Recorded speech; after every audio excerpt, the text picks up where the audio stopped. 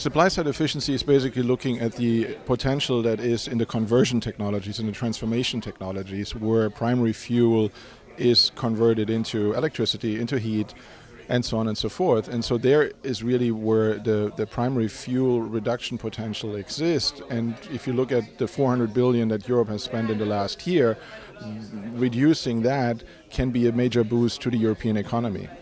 If you look at Europe and its competitive position within a global framework, we cannot compete or have a hard time to compete on wages and salary or on natural resources. So innovation and having one of the most efficient economies is probably a good thing to continue to focus on and make efficiency part of the jobs and growth agenda.